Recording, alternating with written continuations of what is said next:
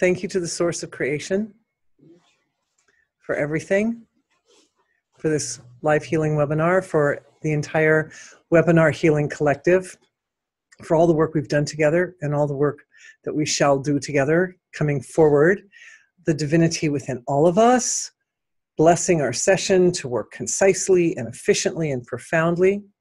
We want to give a big shout out, a big wave of gratitude to the ancestors for their role in the manifestation of our physiologies, to the eternal tradition of wisdom for acting as a bridge between individuality and eternal being, for also anchoring the flow of wisdom, the flow of knowingness from the absolute to the relative. Thank you so much, everyone, for being with me tonight and for all of us being together. So grateful. Okay, energy healing is the process of focusing attention concisely in order to produce a specific effect on the environment. First, we want to go down into the source or the seed of the imbalance and focus attention there. And that's what this healing webinar is all about, right? Because the seeds of karma are kind of at the source of imbalances, symptoms, problems that crop up at the surface. So that's the idea. We want to cut to the chase. We want to get down into the core of the concern and put our attention there in the most intelligent way in order to create an effect that's going to eliminate pressures on the surface, that's going to uplift the quality of life and success in all areas at the material level of creation. Okay. So, uprooting the seeds of karma. I know pretty much everybody in this group has a pretty fairly clear idea of what karma is. I think mostly everybody, but I need to define just a few characteristics of karma in order to help lay out the landscape of the seeds of karma so that we know how to focus our attention in the most concise and intelligent manner. Okay, so karma can be, in a word, described as action. Essentially, every action, every thought, every word we speak emanates from our being, and it goes out and it touches whatever's closest, right? It touches the close things in the environment, and then it reflects back, and then it continues moving out into the larger environment, and then reflects back from there, and so forth. Particularly, we know that sound waves propagate ad infinitum, and the finer and more abstract waves of action are, the more effortlessly they propagate through the creation. And this is important because there's an old saying that for the intellect, for the human intellect, karma is unfathomable. I believe the source of that comes from the reality that the human thought process, the human mind, can only entertain one thought at a time. So due to the ability to only be able to think one thought at a time, it may actually be impossible for us as humans to completely understand karma. But that's okay. That doesn't have to stop us from trying. We still have to try. And the reason is that our reality is formed in such a way that if we don't understand karma, if we can't deal with karma, then we're in trouble. So we sort of are in a paradox, a bit of a dilemma here, that because of the human mind's inability to think more than one thought at a time, even if we can think quickly, but it's still one at a time, we can't fully understand karma. And yet we have to understand karma in order to raise ourselves out of suffering. So we just have to keep trying.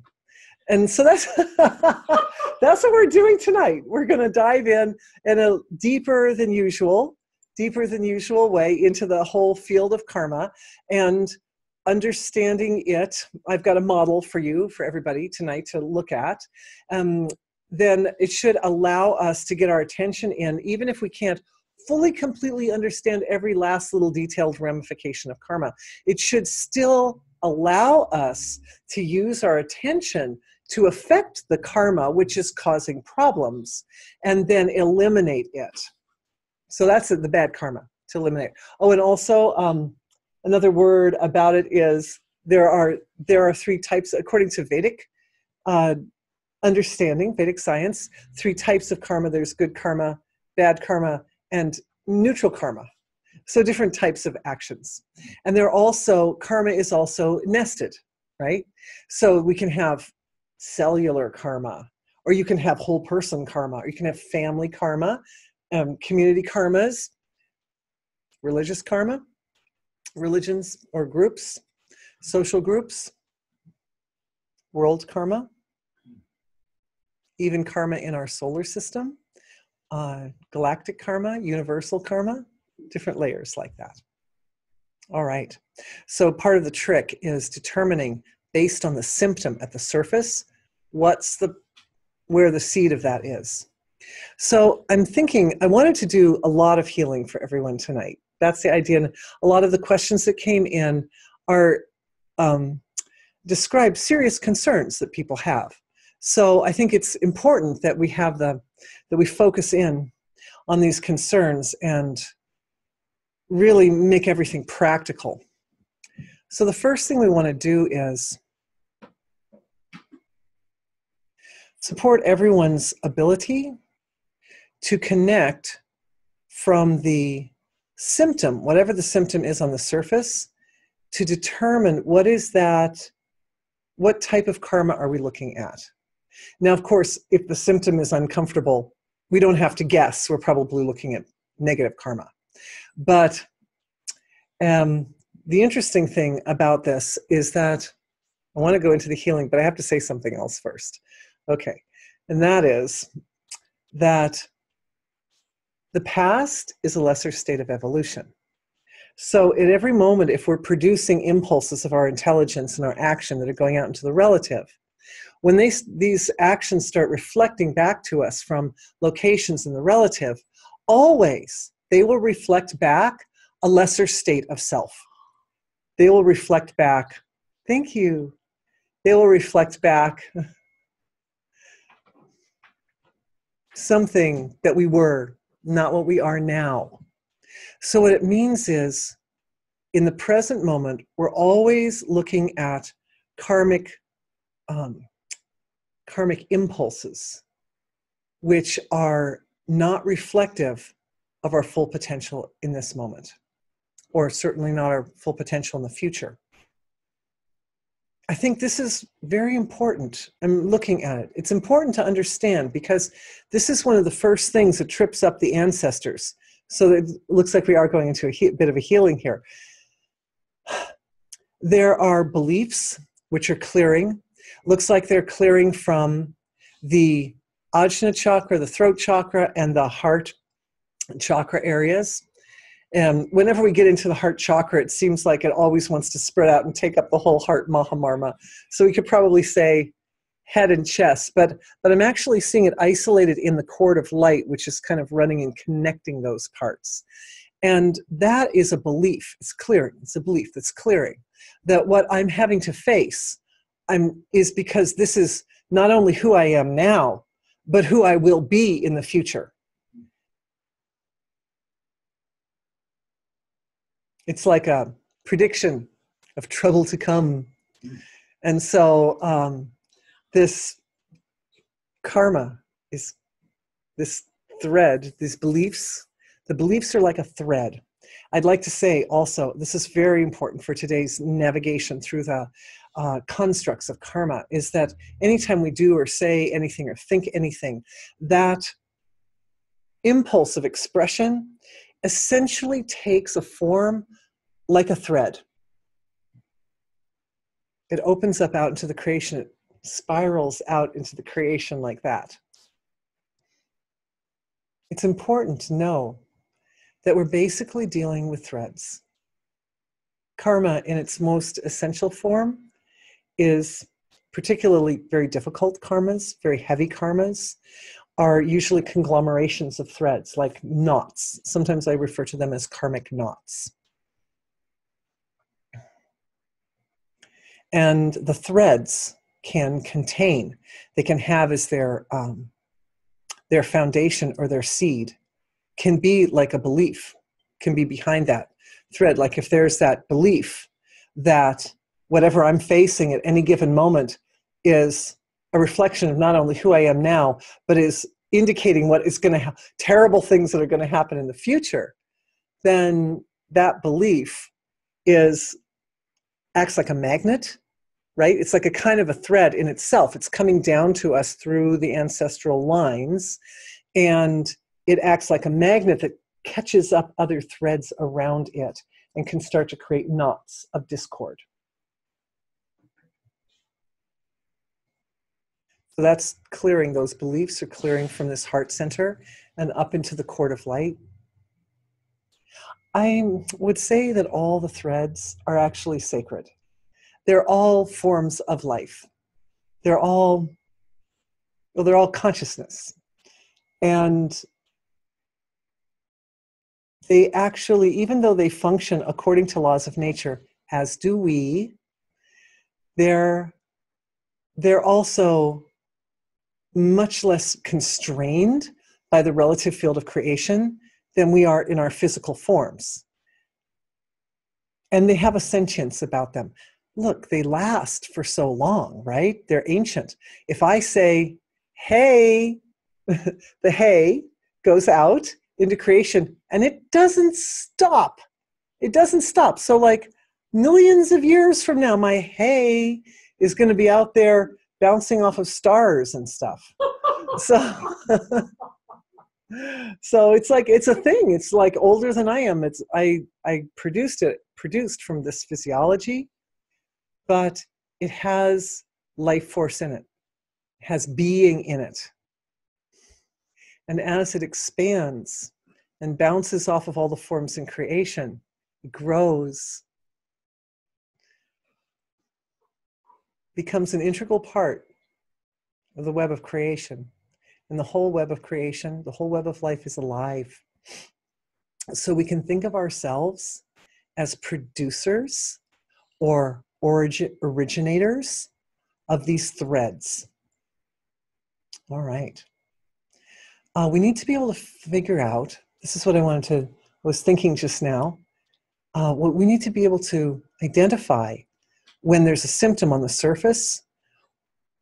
How do we figure out whether the thread, like just a minute ago I said, oh, that's a thread that came from the ancestors.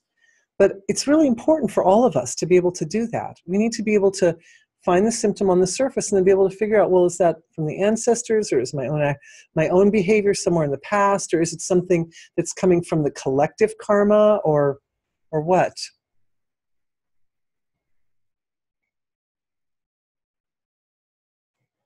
I'm just taking a read on how I do it, because for this instrument, it happens very quickly.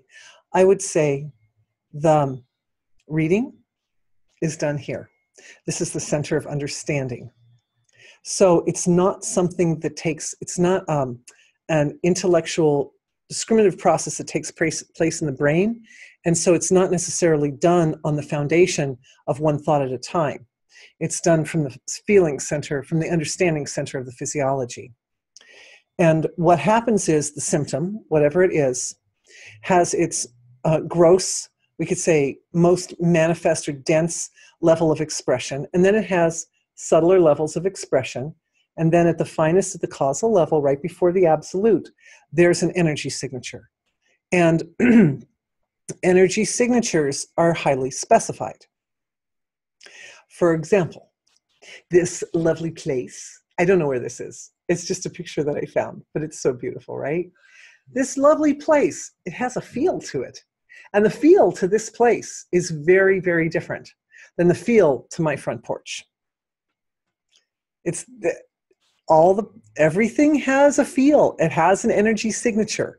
So what we're doing is we're looking for those energy signatures. We follow any because it's all at the astral level, everything is threads, everything is streams or filaments of consciousness. You can follow the symptom, which is at the surface, back into the feel of it. And as we go into the feel, there's a difference between the feeling of something that is very, very small, like a cell, right? Has a different feel to it than a whole human body, which is actually very small compared to the whole universe, right? And when we think of the cosmos, there's a very distinctive feel to cosmic space, to outer space. It has a feel to it.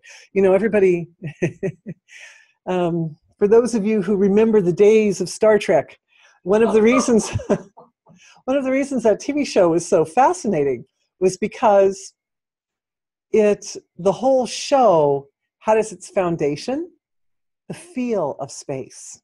The feel of space permeated every line of every script and every piece of every set and every costume and so forth. Even if it wasn't 100% accurate, the feeling was right. The feeling was good. It was almost, we could say, downloaded to Gene Roddenberry. So that's why it was so attractive. And it still is. There's still people that enjoy that show. Nerds. Anyway, yeah. So I love you guys. So there's a feel. There's a feel that goes along with every experience that comes in through the senses of perception. And the feel has in it a code that associates or connects with very specific energies. And one of them I've just talked about, from very, very small, like if it's a cellular imbalance up to, you know, say a collective imbalance, a world imbalance. The other forms, such as understanding the beliefs that are behind those energy signatures. Part of it comes from inference.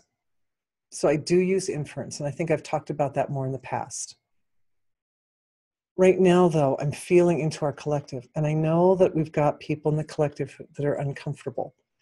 We've got folks that are feeling uneasy, and so we want to get into really dissolving those seeds of karma. So the reason it can be difficult to pick apart the details of the, once we've determined, like, oh, well, this is like personal karma because I had this, you know, experience in the past where I wasn't kind or something, or maybe it was a war situation which was horrific and I was driven to do things that I wouldn't normally do and so forth.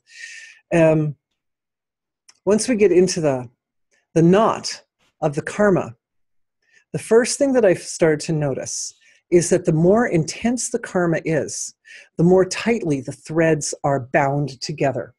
The more tightly you bind anything together, the more orderly it becomes. So the bigger stresses, the bigger karmas are more difficult to pull apart because the threads have become bound together in an orderly fashion, and it makes them more stable.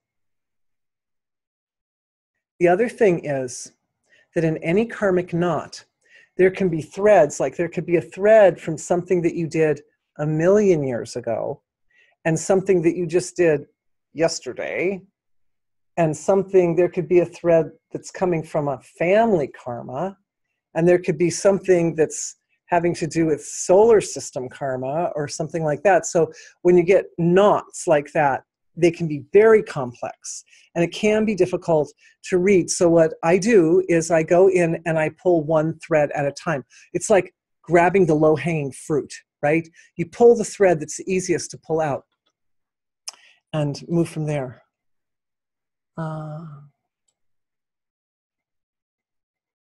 Okay. Checking my chat box. All right, so yeah, so if you can start to unknit, you can start to pick out a single thread, then that will help to loosen the tightness of the knot.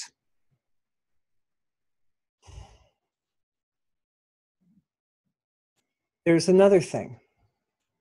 Every knot of karma originally forms around a single mother thread, a single first thread, you could say, the first thread that comes in. And that's the one that acts like a magnet that pulls the other threads in. So normally, if you just have one thread of karma, that usually isn't going to cause a lot of terrible physical symptoms on the surface. Normally, if you're dealing with something horrific, you're probably looking at a knot of karma.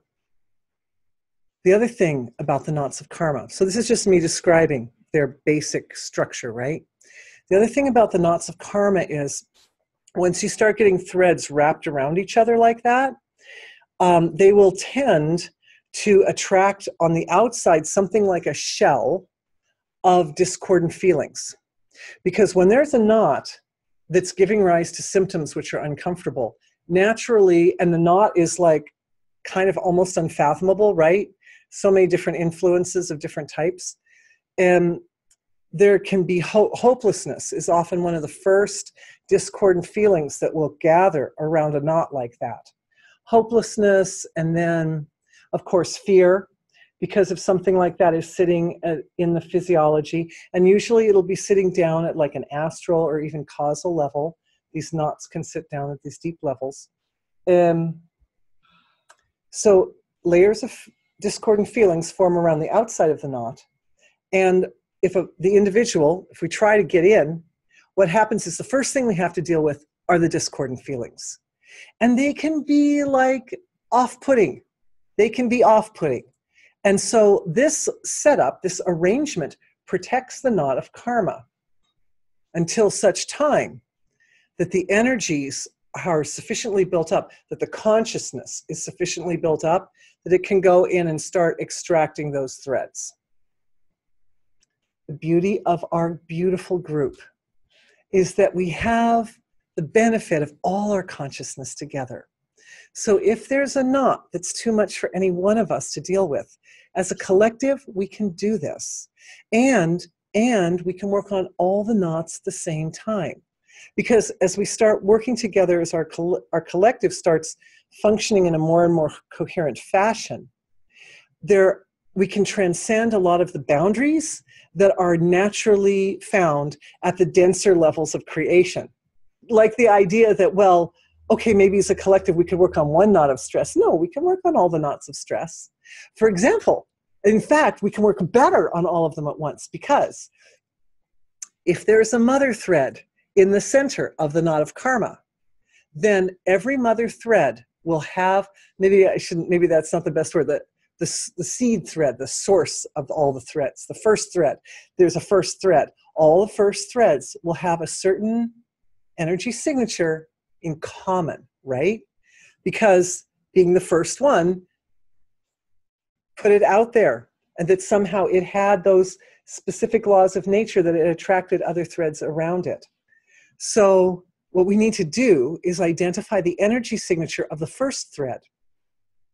All right. That shouldn't be too hard, right? Everybody knows what it's like to be first. That's easy. First has its place, and it's easy to identify. It's a little bit harder to discriminate, like the 97th from the 98th. Like that would be a harder discriminating process, right? But first is super easy. So what we're going to do is we're going to look, I'm just going to settle my awareness to look into the field of our collective. And we're going to look at all the knots of karma. We can look at all of them at the same time, because consciousness is infinite and unbounded. So we could even look at all the knots of karma in the whole creation at the same time. Well, that would be something. But let's just start with our collective. We can start at least here. And anybody you love, or anything that's really important to you. And we're going to look for first threads.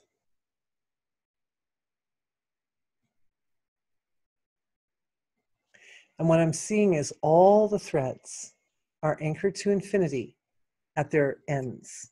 think of it like a necklace, right? There's the thread of the necklace, there's the knot of karma, right? And then there's the clasp. And the clasp gives us infinity at both. It turns the necklace into a loop. So first threads, the initiation thread in the knots of karma. And what I'm feeling around these first threads is a little bit of a kind of Rajasic energy and a Tamasic energy. So there's a little bit of like agitation in them. They all seem to have some agitation in them. They also have this potential to create some trouble. Potential to create some trouble. So the energy that creates trouble, when we're talking about the relative level of creation, physical bodies and so forth, is that which breaks down. It breaks down the relative. And one of the beautiful insights that was gifted me over the last couple of weeks since I last saw all you guys was that we know that the energy of creation responsible for the breaking down side of the divine dialogue is associated in Vedic terms with the god Shiva. Shiva brings everything back to silence. It breaks down the relative and brings everything back to the field of pure knowledge. And the reason I found out recently, the reason that Shiva is given that responsibility is because Shiva is the most compassionate. It was a very sweet realization because the breaking down process is so tender and it can be so difficult that if it isn't performed with utmost compassion, then the suffering would be far worse than it actually is. And it doesn't matter if you want to give it a name. It doesn't matter, maybe, a Hindu name doesn't suit you or something, it's fine. Think of all these forms as forms of our consciousness, everybody's consciousness. So compassion is inherent. Compassion and wisdom are inherent in the breaking down process. The problem, okay, I'm seeing where we need to focus our healing attention. The problem rises when you've got the breaking down process going on, but the concept or the ability to perceive the compassion and the wisdom is dampened. And the ability to perceive the pain of the experience of the breaking down is dominating. And that is an imbalance. That is an imbalance. It is absolutely possible. It is absolutely possible to bring balance into this aspect of creation where the relative breaks down in such a way that awareness or senses of perception can fathom the wisdom and the compassion as a more dominant, as more of a dominating aspect of the experience than the discomfort. All right. Offering that concept into the source of creation. Holding silence. And so I'm again seeing those first threads with their kind of aggravated energy in them. And so what's happening is in the first threads is bringing a lively awareness of compassion and wisdom.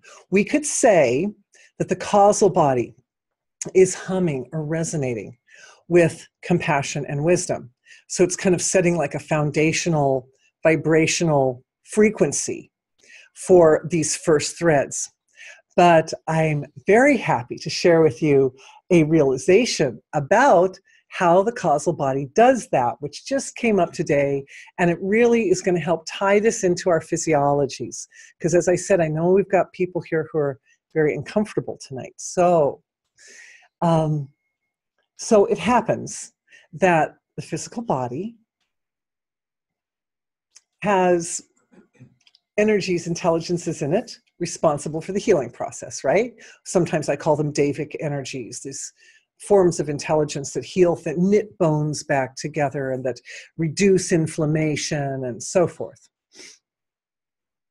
However, there's an overarching intelligence for all that Davic energy. And the word that I use to describe it is body elemental. So we can think of it as like kind of a big Davic form that sits over top of all the little worker bees that are inside the body healing.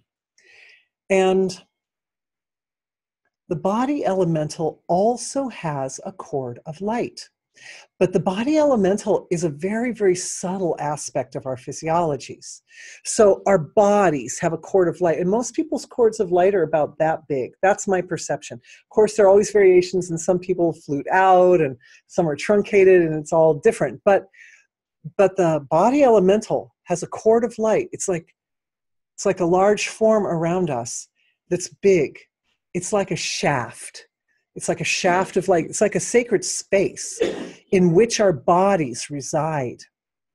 And when the causal body, when the causal field produces a resonation of, in this case, compassion and wisdom, the instrument, the resonating space is this shaft of light. It is this great cord. It's like a great cosmic cord, because the body elemental, that level of our physiology and that level of our body's intelligence is much older, and it's much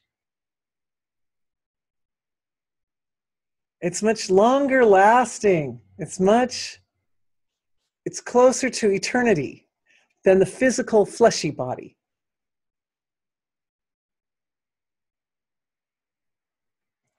The body elemental has its own flow of evolution. And it's really very, very integrated with the physical body. So when compassion and wisdom are resonating in the shaft, which is this giant cord that's big like this, like of my body, right? Like this. It's like a big kind of around my body. Then this actually promotes a healing for the body elemental. And what I'm seeing for everybody, all of us in our group, and many other people who aren't here in real time with us tonight, is that the dedication to the spiritual path and the time spent expanding consciousness and refining perception upgrades the physiology in such a way that the original body elementals that we were born with are not necessarily appropriate for our condition now. The body elemental also needs a sort of upgrade, a support and an upgrade. And so this work that's happening right now of the causal body producing this flow of compassion and wisdom, which then is going in and it's integrating mostly in the heart center area, is allowing for an increased ability to identify the compassion and the wisdom that's in any symptom or any difficult situation, number one, so that every time difficulties are arising or any time you feel pain, that what you're primarily focusing on is the compassion and wisdom that's behind that experience, but it's also healing the body elemental. It's upgrading the body elemental.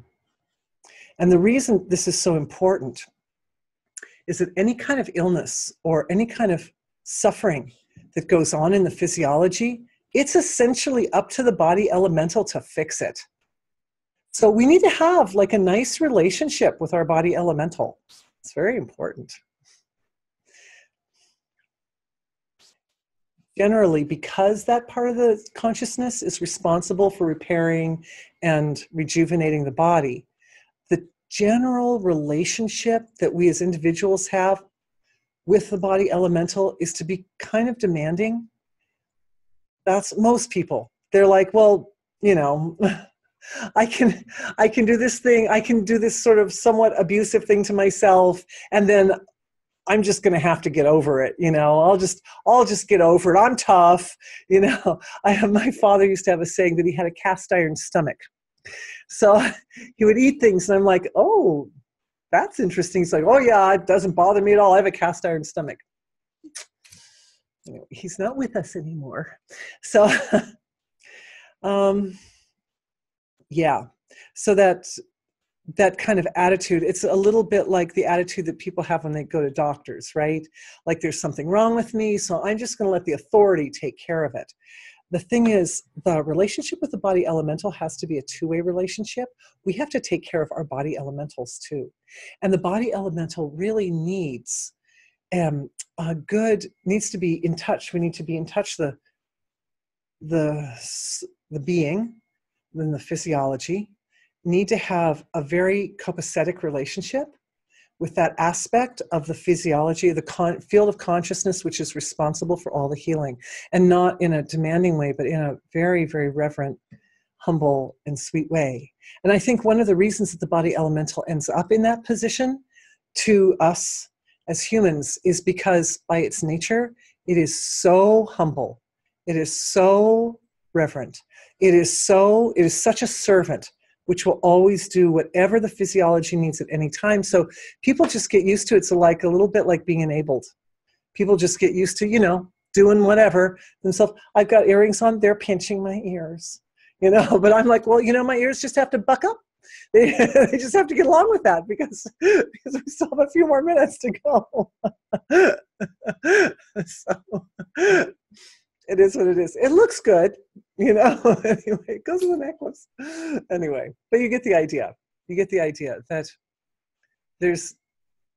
we have to touch on that. So in that spot, what we can do is bring compassion and wisdom, right? And what the compassion and wisdom do is they support an integrated flow of healing energies to the areas that require that. And I know for some people, those areas are not just physical, but they're also like mental and emotional, and there's old stuff with ancestors and so forth. But I'm just feeling that opening, the integration of the relationship, and the acceptance and love. Looks like what's happening is the superconscious, which is the part of the physiology responsible for self-love, self-acknowledgement, self-protection, and so forth. That part of the being is acting like a liaison between the physical body and the body elemental, so that it can spread out its influence and support in both directions at the same time. That means anytime the body elemental moves forward to support you and to activate the healing energies of the physiology, it also receives healing. This has not been the case previously. This has not been the case. It's been more of an exploitative relationship, but this is not the case anymore. The exploitation is leaving because the superconscious, and it's a random name. I never felt that it was the best name for that part of the consciousness, but it will do for now. But the part that's responsible for self-love, self-protection, etc., that it's taking over the junction or the relationship between the physiology and the body elemental in order to naturally, the byproduct of that is the elimination of exploitative energies, the elimination of beliefs which do not serve the healing process. Looks like cords are being also dredged off the body. There are cords that are starting to disassemble from those knots of karma right now. And I'm seeing for a lot of people, it seems like it's also up and down the spine. Lots of cords of karma are being released off the spine. Very good nervous systems, skeletal systems, Sometimes the reason we get sick is just because some area of the body needs extra attention. It's crying for attention. And by going there, what we do is we activate divinity in that spot. I think I've said that before, but it's good to be reminded. Good. So I love it that we've kind of gotten down to this point in the process where I'm seeing more of these threads unraveling from the knots of karma. We integrated, right, with the first threads, we integrated this compassion and wisdom. And now that's supporting the ability for those first threads to settle down a little bit and to be less sort of agitated and aggravated. I'm just going to look again and offering back into the silence of being, the silence of being. It's a real self-referral loop right there to address those first threads. Because if we can bring transcendental awareness or pure being into the first threads, obviously they're anchored to being at both ends, right? So the agitation is already settling down because of the compassion and wisdom. So leveraging that step, we can start to, I'm just focusing on how this deeper level of pure silence, wholeness can go into those first threads. So what I'm noticing happening as the wholeness comes in, there's more of a releasing of discordant feelings. There's something about those discordant feelings at a very deep level of the physiology. Pain bodies. Pain bodies also form around them. So we could almost think of that as like another layer of the seed, right? In the very center of the seed, you've got these threads of karma. And then there's like a shell around that that's got a lot of discordant feelings. And then the shell around that. What did I just say? There was something. Pain bodies. Pain bodies, thank you. Pain bodies. And pain bodies originate from the effect of that knot of karma, looping up to the relative level of creation, then coming back down again. Awareness loops up from that knot of karma, and it has its expression at the surface. And then the person's like, I do not feel good. And then that I do not feel good comes back, and it loops back into where the knot of karma is. Thank you for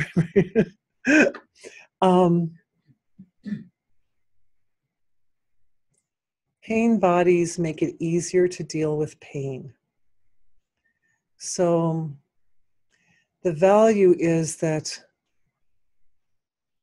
they have this capacity to kind of enjoy the pain, to feed off of it a little bit. But there are also attachments to the pain. So ultimately, in order to disassemble the knot of karma, it's necessary to also let go of the pain bodies, the attachments associated with the pain bodies. Because in the short run, and this is a really important principle, in the long run, we want to always be working in terms of long-term effects, if possible. Because if we're thinking only in terms of short-term effects, then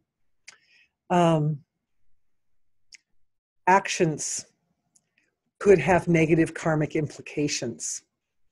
But if the being is lined up with the cosmic goals, right? Cosmic intention, divine, the big goals like union with divinity, right? Divine union, that's like a big goal. Short-term goal is, I just want to get through the traffic right now because it's like everybody's in my way, right? So short-term goals, long-term goals. So if we're aiming towards long-term goals, even in the relative, there are long-term goals, right? Then the actions taken will serve the creation from a broader perspective, a broader scope. The short-term goals are almost always more self-directed, serving oneself in a more individual way. I'm feeling that also, kind of that idea is doing something good for the ancestral lines. Good. So some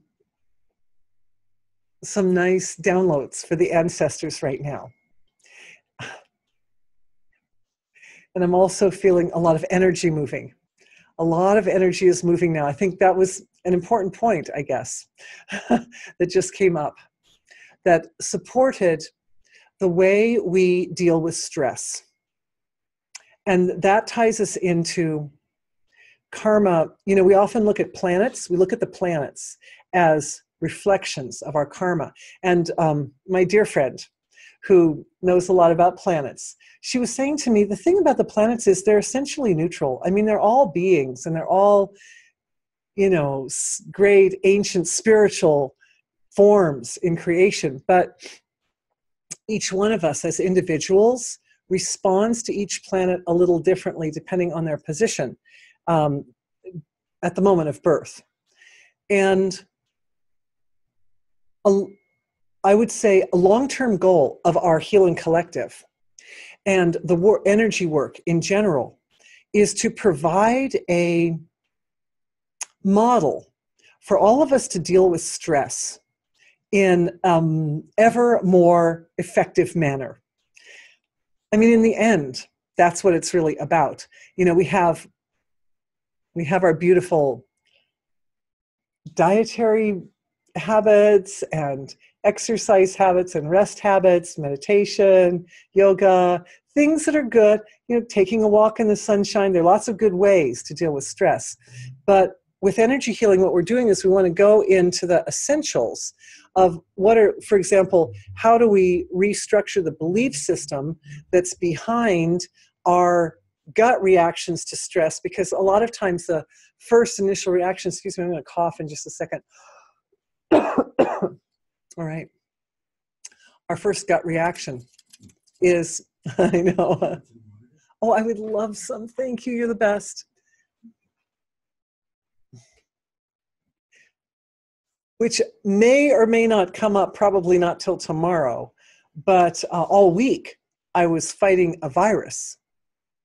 And usually for this physiology, I can sit down in 10 minutes and just blow it out of my system. And I'm winning. I'm winning the fight. But this one has been different. It's been more tenacious. And so I was looking at, well, why is that? And the answer that came back was very interesting. You know, we were working with this dark energy that causes night terrors in children. Well, one of the angles of looking at that energy is to look at it in terms of it being kind of like a virus on this earth that seems to have infected quite a large portion of our world. Maybe not, oh, thank you so much. Maybe not 100%. You're the best. Thank you.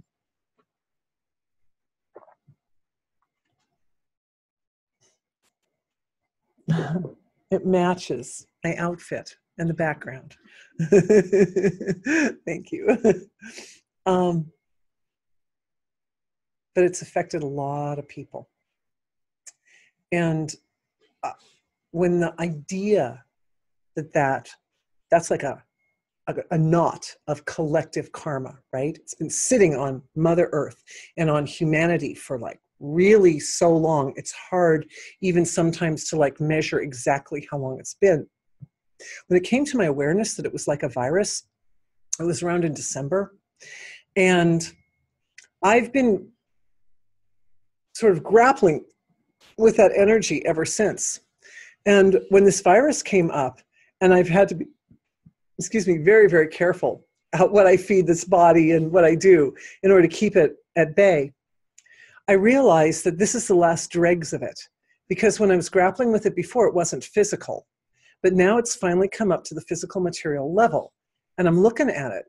And I realize that that's why this body it's almost like playing with the virus. It's like, I'm like really good one day and I wake up the next day, I think it's almost gone. And then I just go a little bit off my mark and it winds its way back. It's like, no, I'm still here, like that. So slowing down the healing process provides the opportunity for an analytical mind to go in and to discriminate all the details of that feature.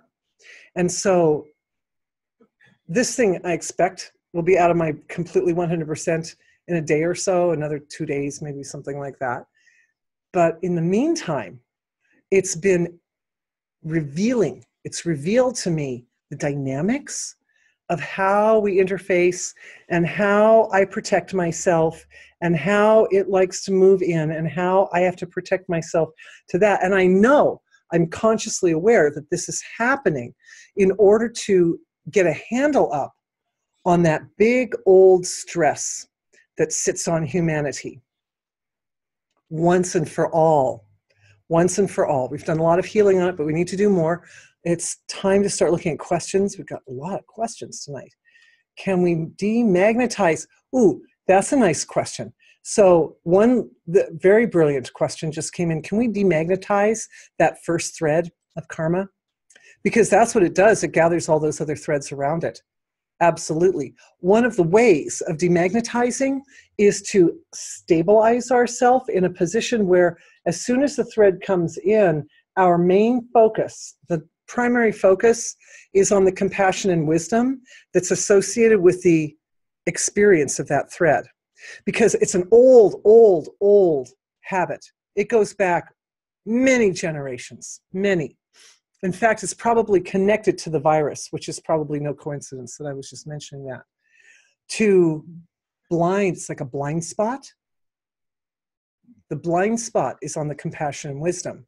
And then what that does is when the experience, which is somewhat stressful, rises up, the first focus is on the pain of it and the suffering of it and the horror of it and the terribleness of it. Which of course just creates imbalance. So we don't need to go there. We don't need to go there. I mean, we don't want to be unrealistic either, right? If something needs to be addressed, but it needs to be addressed with compassion and wisdom, first off. So we go right to the tools. Those are our tools, our first tools. The other tools that I was looking at as I was exploring this topic over the last couple of weeks, of course, are Dharma.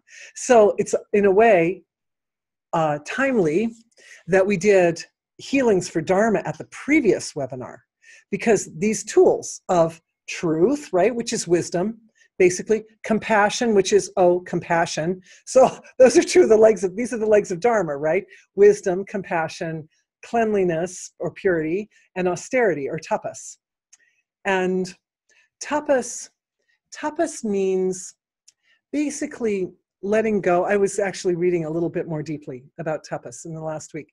It means making a conscious choice to go without some comforts, making a conscious choice to go without some comforts for the sake of the blessing that brings. Like having the cold. Like there are certain foods I'm not eating that I usually eat, that I'm not eating. My mom knows. I'm having chlorella tablets for lunch. Ooh, yum. Chlorotops and water. But anyway, you get the idea that there's a conscious choice. It's like, I'm bigger than the relative, and I am choosing to do this austerity. I'm not going to eat the food that everybody else is eating. I'm just going to eat this very, very simple broken cell wall chlorella, because I know that when that goes in this body, it's not going to feed the virus. The virus is going to go, ew, give me some sugar. And I'm going to be like, no, sorry.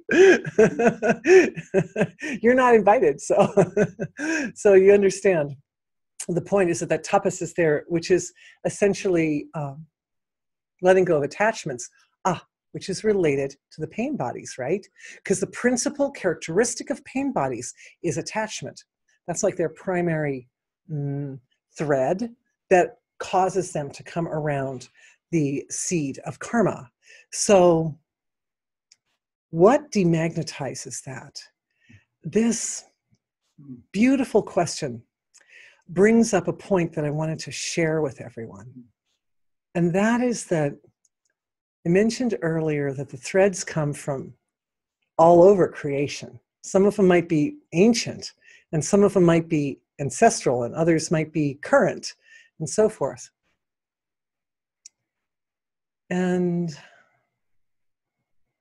at any moment, all of us are experiencing a different mix of influences from our past that's ever changed. It's like a morphing or evolving or organic. It's almost like an organic form that is constantly like massaging our energy field. And so, you know, some stress will come in from some distant time, and for a while it's moving through. It's like, oh, I don't feel quite right. I don't know why. And then it goes. And then something's behind it, maybe that's softer, like that. So as long as the threads are able to keep moving, and as long as there's a certain amount of balance, we're okay. It's when things get stuck that there's a problem. So I'm looking at the stuck because I feel as if that's somehow related to the fact that a thread will get stuck. The first thread will get stuck. So it's agitated and it's uncomfortable, but it's also stuck. And I think it's the stuckedness of the thread that causes other threads that have resonations that are harmoniously consonant. I'm using a lot of musical terms. It's what I'm used to. But if you understand what I'm saying, that the first thread will have a certain characteristics, and that when something else comes along that has similar characteristics that kind of fits with it, that one will come in and get stuck with it. Yes? So it's something like sending love to the thread, and then it feels fulfilled, and then it's fulfilled, so then it doesn't, let it go, it moves on. I love that idea. The idea is, is it possible to send some love to the thread? Because it's a living form. Because it's a living form, I think it's a very important point. One of the things that can cause a form like that to get stuck is that it feels isolated from totality. And if we address that first thread like it's an enemy of some kind, that just causes it to feel even more isolated. So, you know, definitely part of the process is to go in and integrate.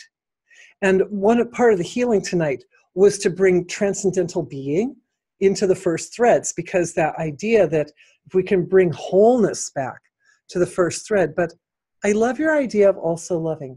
Love and acceptance. Love and acceptance, yeah.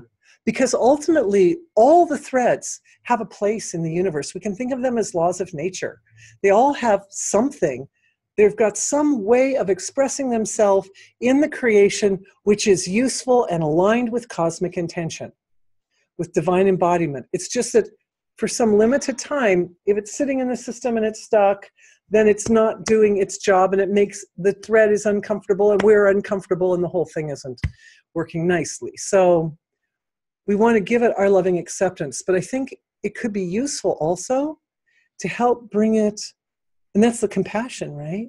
That's the compassion, but to also bring it the wisdom of its full potential. Its full potential as an expression of totality, as divine expression. I'm feeling this thread. I think it's one of my threads, though, so no worries. Something from the 1970s. So, but it's also in the collective. It's also a thread in the collective. I think a lot of people, when they're younger, innocently don't use the best common sense and do things that maybe aren't the wisest thing, or maybe they do something that serves them in a short term but doesn't serve them in long terms, you know, in terms of like the long game, so to say. So what I'm seeing going into that thread is a lot of forgiveness and understanding. And it looks as if this particular thread, it has connected with it certain actions that brought impurities into the body and did not honor the body in the highest and most dignified way. So that principle right there is actually something that a lot of people are dealing with right now. It has to do with abuse and exploitation. That when there's abuse and exploitation, when a person's experiencing that on the surface in their relationships with others, it's because at some level it's also happening here. So the good news is, the bad news is that's a blow for the ego, the small ego. The good news is that that puts the control or the autonomy to deal with that in one's own camp. And the level of exploitation is related to the relationship of the individual with the physical body and with the body elemental. So we can say now there's three parts of this relationship. We have, how do I treat what level of dignity, at what level of dignity do I handle this physiology? And there's a download in there for everybody. There's definitely this very, very exalted and holy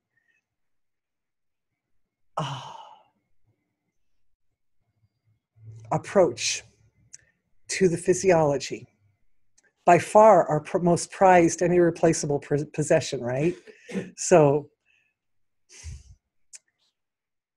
what I'm seeing is some shifting going on right now to reconfigure the relationship with the physical body that brings that relationship up to a level where the actual physical form is honored in the same exalted manner that the divine is honored.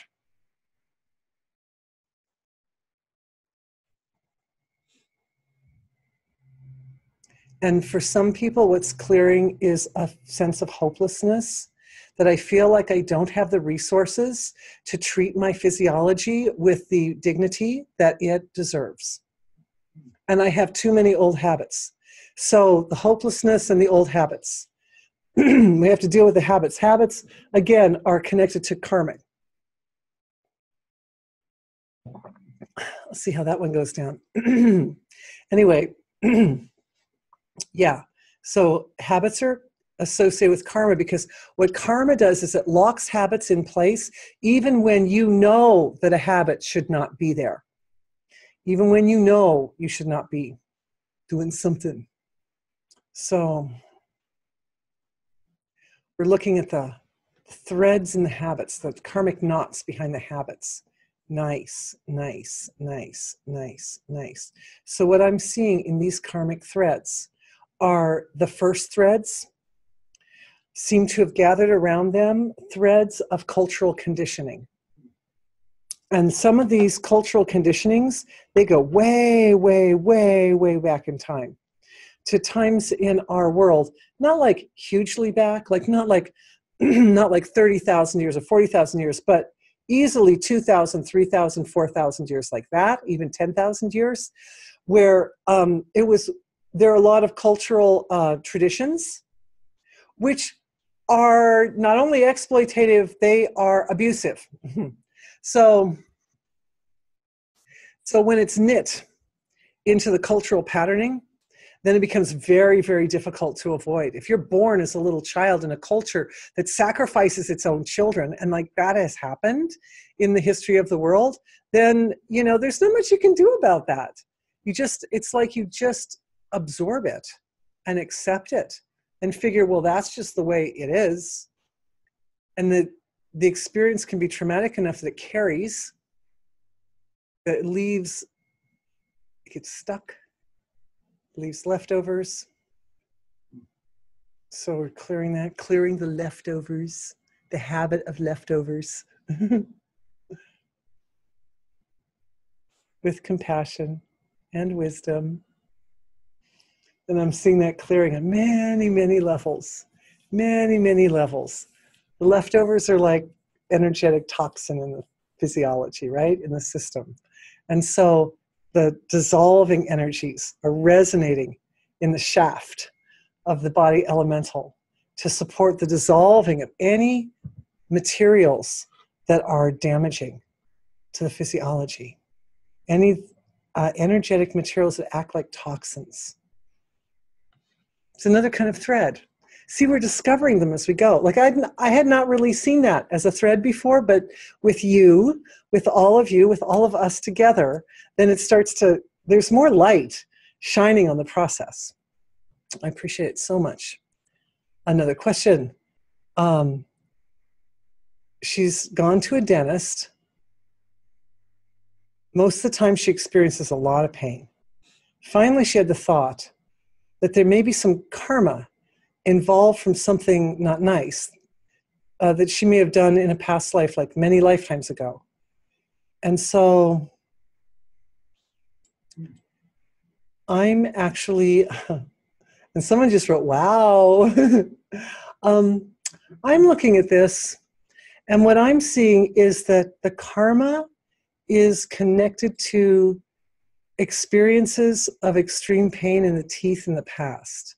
That I think there's a history, and the body elemental remembers experiences of pain in the past, and it's such a sensitive area. And this is the area where we first contact with experience of the world coming inside the body. So the first contact point in the physiology is where the old beliefs that have the habit of looking at experience as, oh no, looking at it in terms of its darkest potential, you could say, the dark potential. So lots of fear. I'm seeing lots of fear is releasing from the mouth right now, and habits. And the habits go back, yes, multiple lifetimes. But with the lifetimes where there was pain in the teeth, the pain in the teeth was because there was this habit of looking at any experience, any new experience. Oh, what new food am I going to put in my mouth now, right? And looking at it as in its darkest light, putting a dark spin on it, so to say.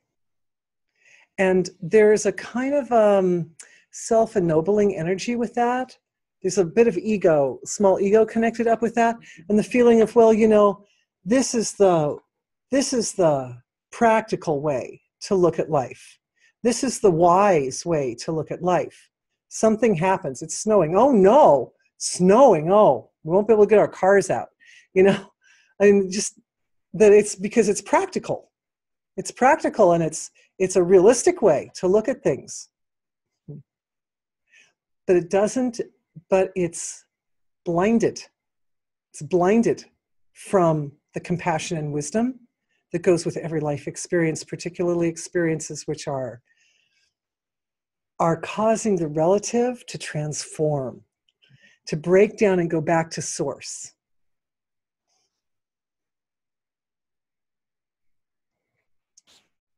I'm also seeing everybody's receiving a download of light medicine specifically for the teeth and mouth, to rebuild, to build up enamel, to build up, to calcify any little tender spots or soft spots, to rebuild the microbiome in the mouth so that it's optimally healthy for the gums. And to keep balance, you want that balance. The balance is struck between the practical point of view, something's happening, it is potentially dangerous, and the compassion and wisdom that are necessarily intimately yoked to that experience. Awesome. That's awesome. I can use that. Thank you, everybody. Thanks for being. Thanks for creating. Okay. I have a lady with terrible pain in hips and lower back, can't sit comfortably. It influences her ability to have jobs. She's had to take drugs for it for 30 years. Yeah, terrible. It's become worse lately, and it's been causing insomnia and restless leg syndrome. So it's affecting nervous system. Nervous system, very uncomfortable all the time.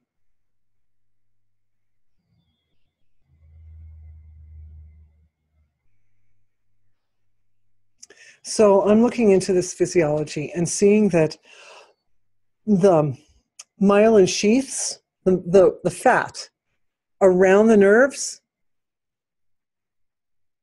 almost non-existent in some places. I know this lady is like super careful with her body, and she's been like a yoga teacher, and really, really honors her body as a beautiful, amazing body. But I'm wondering if you're getting enough omega-3, enough of the right kind of omega-3. Because what I found is I had some problems with that at one time, and I found that omega-3 helped a lot, and there were also some enzymes too that were very helpful. I think thiamine was one, but I'll look it up and email you. But energetically, we can produce, the body can produce, I mean, it is actually possible to produce all the nutrients that the body needs just from the prana in the air, right? Like there are people on earth who are breatharians. That's a thing. So it would be good to upgrade all of our everybody's ability to extract the specific nutrients that the body needs directly from the air, directly from prana, directly from consciousness itself. Like a light medicine, we can produce light medicines out of just consciousness alone. So there is a light medicine which has the signature of the precise combination of fatty acids, amino acids. It's an amino acid, right? That wasn't an enzyme, it was an amino acid. Amino acids and fatty acids that the nervous system needs to build a nice, robust, opulent, thick coating of fat around all the nerve cells. As we get older and we go into more Vata time of life, that becomes an issue for everybody. So that light medicine, that quality of consciousness has a very specific energy signature. Everyone's receiving that energy signature right now as a download. And I'm just describing it to you, right? Because I'm getting it too. And I love being the describer person. It's very interesting to me. I wasn't expecting this when I first looked at the energy signature, but it has baby energy in it. You know how fat babies are, and they have all those ripples and creases everywhere. And yeah, it's really exciting and beautiful to see babies all chubby like that, and so soft and supple, beautiful. So it's an energy that's in abundance in the baby physiology. The body elemental knows all about that, right? Because the body elemental was with you when you were a baby. So the body elemental is well able to reproduce in that shaft of light, reproduce that baby fat, basically, but just around the nerves, just in the spots that it's needed, so that it's balanced, needs to come back to balance. I'm looking.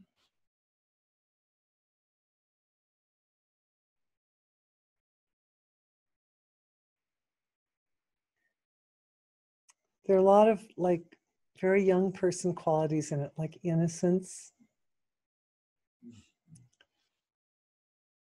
There's a quality like awe. You know, that experience when every new experience is just breathtaking and amazing. Even the simplest things, amazing. And this is interesting, in this light medicine that's coming into the body to replenish the fatty coatings around the nerves, is also connected to the waters of the body. I'm realizing it based on a download that I recently got when we were driving over the Mississippi River. It was one of the most beautiful downloads I've gotten in a long time. And I realized the Mississippi River is the mother of America. Such a great, big, beautiful river. And that motherly love that like, you could call it an expression at the surface of creation of the ideal love of the mother of creation. So mother creation's like this perfect love, but gives this perfect love, but she's so intangible, right? But then she has this ability to bring her loving expression up to the surface. And anyway, that's where the baby gets its fat. It gets the fat from the mother because it's drinking milk, ideally, unless it's on the bottle. But we want to hope that in its ideal form. And that's when I realized that love is not just in the mother river of America, but it's in all the clouds and all the particles of water that are in the air. And there is no time at any time for any of us when we are not being nourished and fed by that loving energy. Yes. Related to Ganga? Yes. Yes. And the question was, is it related to Ganga? Because that's why the mother Ganges is considered a mother like that. And the Mississippi is like that for America. Yeah. She's such a huge, great river. Just such a force. This is a Naga, some great Naga running through the middle of our country. Absolutely beautiful. All right, my beautiful ones. Speaking of beautiful, I see another question came in. And saying thank you to the body elemental, deepest gratitude and love. So we're at our time already, but there are so many questions I didn't touch on today. So I really would like to connect with other people's questions for tomorrow. But thank you for everyone who sent in questions. I'm so grateful when you do that because I really enjoy crafting my presentation to accommodate everybody's needs. I feel like it makes it very more relevant, and I appreciate you all so much. It gives me a chance to give back to all of you a little bit more. So thank you for that. And thank you for being with me. Everybody will receive recordings of both today's session and tomorrow's session. And I can't wait to be with you all again tomorrow morning and go into an even deeper explanation and exploration of the dissolving of the cords or the seeds of karma. What do we call them? Uprooting the seeds of karma. All right, everybody. Thank you. Have a lovely evening. And for those of you in Bali, have a lovely day. And I'll see you all again soon. Bye.